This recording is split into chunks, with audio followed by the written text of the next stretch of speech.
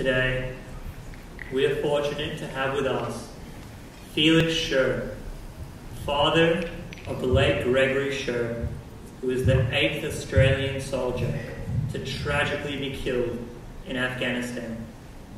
A dedicated member of the Australian Defence Forces and an inspiration to us all. Greg was the exemplary embodiment of the ANZAC hope for a brighter future that we have been discussing today. Mr. Sher, we welcome you to Mount Scopus.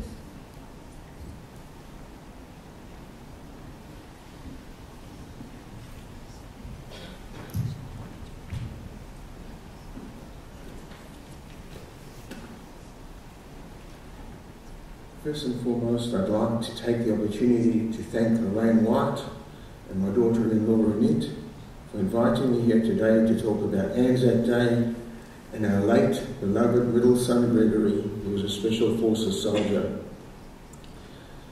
My name is Felix Sher, father of Gregory Michael Sher.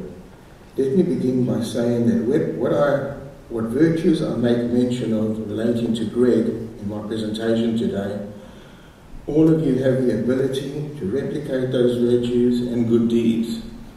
All of you can accomplish and achieve your aspirations. So what is ANZAC Day? It is a national day of remembrance in Australia and New Zealand that broadly commemorates all Australians and New Zealanders who served and died in all wars, conflicts and peacekeeping operations, and the contribution and suffering of those who have served. Observed on the 25th of April each year, ANZAC Day was originally devised to honour the members of the Australian and New Zealand Armed Corps, hence ANZAC, who served in Gallipoli campaign and their first engagement in the Great War of 1914-1918. Unlike Remembrance Day, which is a memorial day observed on the 11th of November, by many countries in the world since the end of World War I, to remember members of their armed forces who have died in the line of duty, ANZAC Day is specific to Australia and New Zealand. ANZAC Day is similar to Yom HaZikaron, which generally falls on the night of the 4th of Iyar, and we honour all the Israeli soldiers that have sacrificed their lives. Yom HaZikaron could be translated in English to Remembrance Day. ANZAC Day is a day of mourning for the Australian and New Zealand soldiers, irrespective of their religious persuasion, who have been killed in battle in order to afford us the wonderful free lives that we live. For our family and 41 others I know of, ANZAC Day has a very special significance. We attend the dawn service at Special Forces Unit in Williamstown, and then Yvonne, my wife, and I visit our middle son Gregory's grave at Lyndhurst Cemetery. Private Gregory Michael Sher, Gilon Mechel ben Yonah Shlomo Halevi, was killed in a rocket attack in Uruzgan province, southern Afghanistan, on Sunday the 4th of January 2009. The 8th of Tevet 5769. He was 30 years old. He was most inspirational. Greg was always striving for growth as a man of ideals and principles, and as a man of action, working on every skill and talent, whether mental, physical, emotional, spiritual, to fill his potential, to be the best that he could be in order to serve others.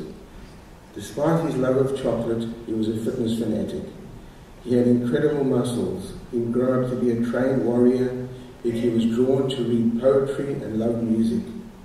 He immigrated to Australia at the age of 8 with me, Yvonne, older brother Stephen, and younger brother Barry in September 1986.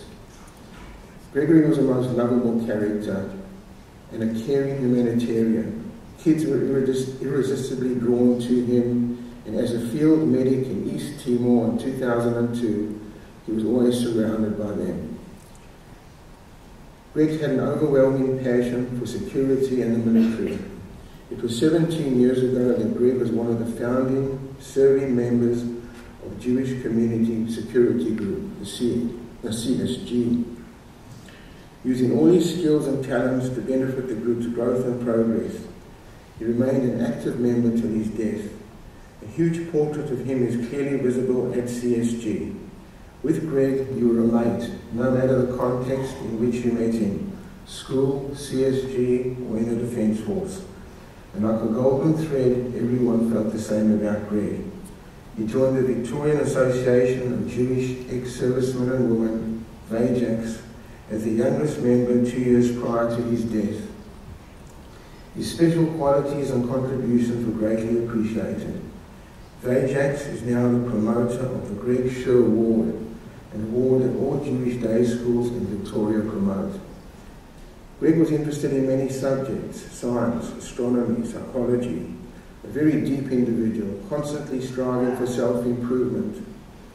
He liked to read Pirkei Avot, Ethics of the Fathers. True to one of the teachings, he greeted everyone with a very beautiful smile. Greg had a wonderfully developed sense of goodness and integrity, and was always careful, weighing up right and wrong. His sense of responsibility motivated him to put up his hand for all kinds of training and tough assignments. His sterling qualities were certainly recognised by the military, which made sure that he was selected for the most elite of units, not only to fight, but to serve and protect. What contributed to making Greg the excellent soldier that he was is the fact that not only did he get to know his weaponry and study his enemy, but Greg knew how to be considerate towards people and care for them. Gregory was a proud soldier, doing what he always wanted to do. He was in the Special Forces and achieved that by hard work and determination. He was not conscripted. He was not forced to go to Afghanistan. He was there because he wanted to be there, just as he was in East Timor in 2002. He was there of his own free will to make a positive difference. An extremely important point to remember is at the time of his death, Gregory was a Jewish man helping Afghan Muslims. This is what he wanted for himself, for the cause, for his unit, for his mates. Gregory hoped that he would enable little Afghan girls who would be prevented by the Taliban from going to school or just walking in the streets to be able to do so. He didn't see himself as a hero, but he had a burning desire to help, to fulfill his love for Australia, his country, his home, and what it stands for. Greg's love of Yiddishkeit, his Jewish pride, which he never hid from his fellow soldiers, earned him the enduring love and respect of all, Jews and non-Jews. His army mates affectionately and respectfully called him Super Jew. Hours after his death, they built a Magen David for him at their desert base in Afghanistan, so he would not have his memorial service under a cross. That very beautifully made, huge Magen David is now located in the Shul at Lyndhurst, Kevlar, Kadisha Cemetery. A plaque at the base provides details of the non-Jewish soldier that made it for him. There is no greater evidence of the camaraderie that exists among Special Forces soldiers than the building of that Magen David for Gregory. Even after his death, he had a positive influence on other people. Many soldiers and friends have also named their children after Gregory. My 3 grandsons and a granddaughter carry his name in their middle names. On the 11th December 2014, Gregory was honoured at the Australian War Memorial in Canberra. A story was read about him at last post ceremony that takes place each day at 5 p.m. If perhaps you're thinking that the praises and appreciation of Greg seem to be too good to be true, if you're thinking, how could anyone be that good?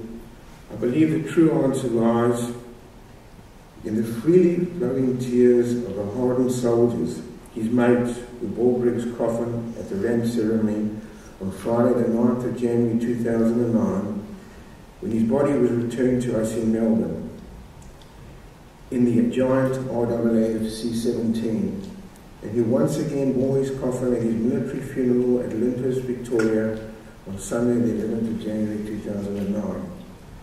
To sum it up in the words of the prophet Zechariah, not by my might, nor by my power, but by my spirit. Such is the legacy bequeathed by us and by Gregory Michael Sher. May his memory be forever cherished and blessed. Thank you. I wish you all you and your families a pleasant Pesach. And if you want to see Greg's website, you can go to www.gregsher.com. Thank you. Mr. Sher, we would like to thank you very, very much for being willing to speak to us today. Your words have left us with a lot to think about. Thank you for being willing to share your story, and we would like to present you with this certificate of our thanks. Thank you very much.